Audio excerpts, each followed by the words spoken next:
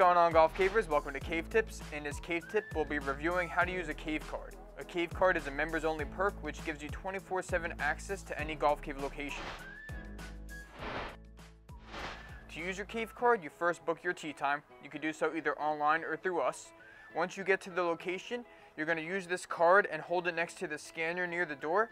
So once you do that, it'll briefly unlock the door. Go to the whatever cave you booked in, and we'll show you how to use the card from there.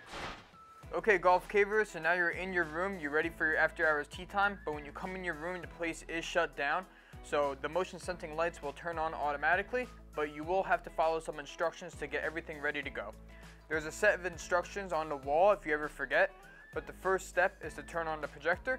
There's a remote right here. In other locations, it might be on the bar countertop, but get this remote. It says projector on the bottom, and point it at the projector above the hitting mat. Press on. You'll hear it beep. It takes about 30 seconds or so to turn on. And then for the computer, to wake it out of sleep mode, you'll hit the keyboard.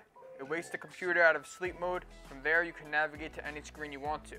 There's also a 24/7 support number on this instruction sheet as well, so if you ever need any assistance at any time of day, please do not hesitate to give us a call.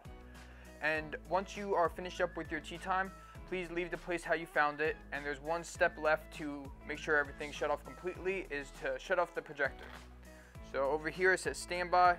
You're going to click that button twice while aiming at the projector. That shuts the projector off.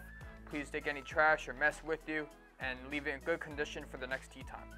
Thank you for watching Cave Tips. Come to Golf Cave where you're guaranteed to improve.